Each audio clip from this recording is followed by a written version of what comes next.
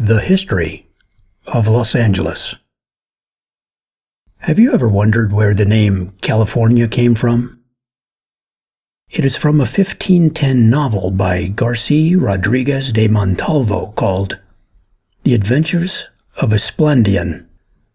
Early Spanish explorers thought California was an island and named it after a mythical island from the novel. In the book, the island of California is inhabited by proud female Amazon warriors. That's why the other name they considered was Kardashiania.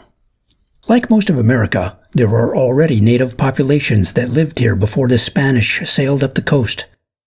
The Tongva have made the area home for 3,000 to 5,000 years, which is about how long it feels to sit through a Transformers movie. In 1781, LA's first pobladores, or townspeople, supposedly marched from the mission at San Gabriel to get the Pueblo of LA started. That's quite a hike. I'm surprised some of them didn't get to Monterey Park and say, "All right, that's enough for me. We're going to order some dumplings and watch HBO tonight." They arrived at the Pueblo of LA in June and started working their assigned plots of land. Yet, Felipe de Neve said they arrived September 4th, 1781, and he fixed that as the official founding date of the city. Basically, he made up the city's birthday, and Angelenos have been lying about their age ever since.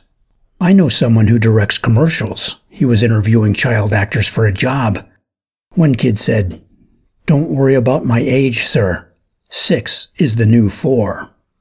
The march from San Gabriel is often marked with processions that recreate the characters and the event, but of course a lot shorter. No one is going to walk from San Gabriel to downtown today. But here's the real problem. Historians now say the march from the mission at San Gabriel never actually happened. Like much of history, it seems like it was made up, probably to look good for the mucky mucks back in Spain to show that things were happening in the New World. Hey, come on, like you've never made up anything on your monthly projections? Now, why is LA situated where it is anyway? If you were going to build a city on the West Coast, wouldn't you situate it, say, on the coast? What if they had decided to make the center of New York City somewhere in the middle of New Jersey? It turns out the crafty Spaniards had a whole rule book on how to start a pueblo. The Laws of the Indies, published by King Philip II in 1573, gave would-be pueblo-building subjects of the crown a set of guidelines to follow. One of the rules was to locate a new pueblo 20 miles from the ocean as a deterrent to pirates. That seems a little overprotective, don't you think?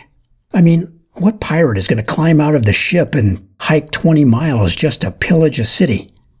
The laws covered almost everything about building a pueblo. They said that you needed a water supply, that you needed a source of labor, and in LA, a good headshot photographer, especially if they can handle last-minute shoots.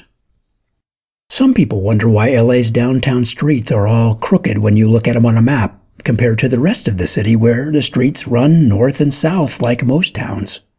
This also came directly from the laws, which said Pueblo streets should be set at a 45-degree angle. You can see this in other Spanish settlements like San Jose, Monterey, and Williamsburg. The idea was that it promoted better wind flow, more shade, and easier walking, which seem like dubious claims. Why not just say it also helped your digestion and cleared out your sinuses? Why not? Later, the city wanted to sell real estate to newbies from the East Coast. Often, people from the East Coast bought plots of land sight unseen in the western states. But you can't sell plots of land on crooked streets very well. So starting at Hoover on the west side and Indiana Street on the east side, Los Angeles started plotting out straight, boring plots that created nice, straight residential streets that would soon be clogged with Teslas and Priuses. Or is that Prii? The original settlement was near the river. After one flood too many, the townspeople said, "That's it.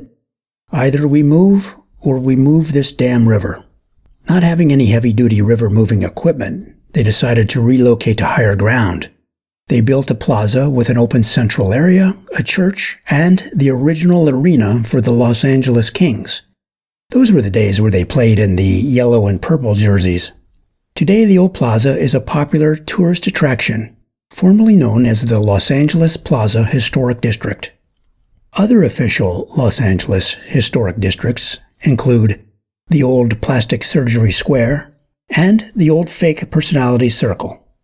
Olvera Street is one of the most popular parts of the Plaza Historic District. It was originally called Wine Street, later renamed after Augustine Olvera, who once lived on the street. Olvera was the first judge in Los Angeles County. Had he known what was going to become of the street that bears his name, he would have made it illegal to sell cheap mini guitars and other trinkets to tourists.